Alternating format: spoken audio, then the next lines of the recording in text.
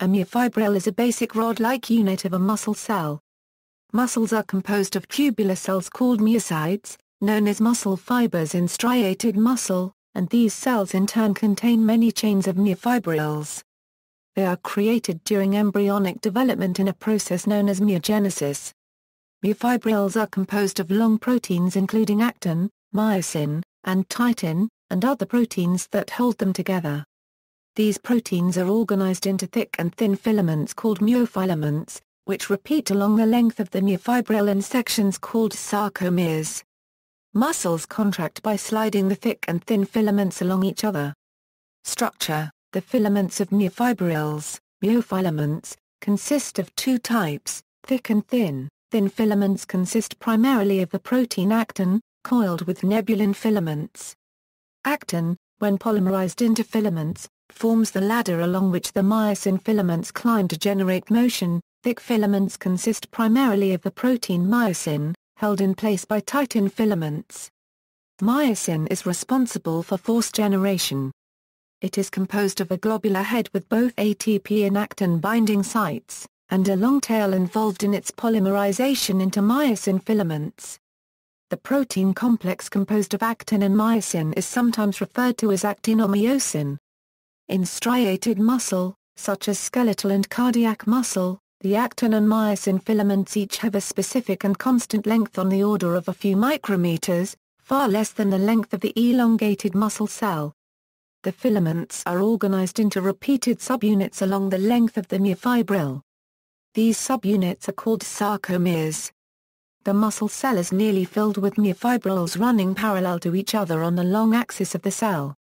The sarcomeric subunits of one myofibril are in nearly perfect alignment with those of the myofibrils next to it. This alignment gives rise to certain optical properties which cause the cell to appear striped or striated. In smooth muscle cells, this alignment is absent, hence there are no apparent striations and the cells are called smooth. Exposed muscle cells at certain angles, such as in meat cuts, can show structural coloration or iridescence due to this periodic alignment of the fibrils and sarcomeres. Formation: a study of the developing leg muscle in a 12-day chick embryo using electron microscopy proposes a mechanism for the development of myofibrils. Developing muscle cells contain thick filaments that are 160–170 in diameter and thin filaments that are 60–70 in diameter. Young myofibrils contain a 7:1 ratio of thin to thick filaments.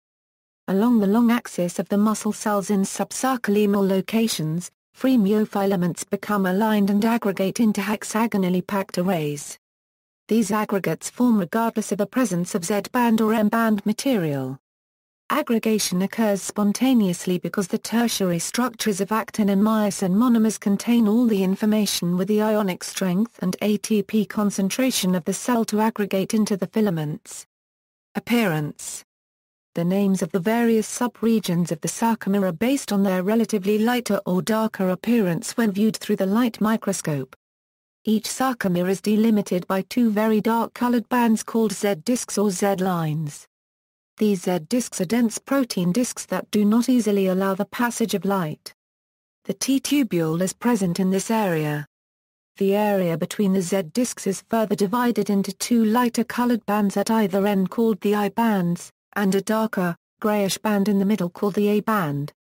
The I-bands appear lighter because these regions of the sarcomere mainly contain the thin actin filaments, whose smaller diameter allows the passage of light between them. The A-band, on the other hand, contains mostly myosin filaments whose larger diameter restricts the passage of light. A stands for anisotropic and I for isotropic, referring to the optical properties of living muscle as demonstrated with polarized light microscopy. The parts of the A-band that are but the I-bands are occupied by the both actin and myosin filaments. Also within the A-band is a relatively brighter central region called the H-zone in which there is no actin-myosin overlap when the muscle is in a relaxed state. Finally, the H-zone is bisected by a dark central line called the M-line. Action: the myosin heads form cross bridges with the actin myofilaments. This is where they carry out a rowing action along the actin. When the muscle fiber is relaxed, The myosin head has ADP and phosphate bound to it. When a nerve impulse arrives, Ca2+ ions cause troponin to change shape.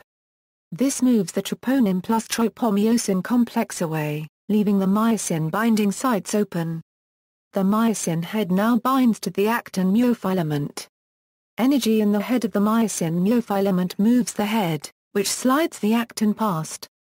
ADP is thereby released. ATP presents itself, and the myosin heads disconnect from the actin to grab the ATP. The ATP is then broken down into ADP and phosphate. Energy is released and stored in the myosin head to utilize for later movement. The myosin heads now return to their upright relaxed position. If calcium is present, the process is repeated.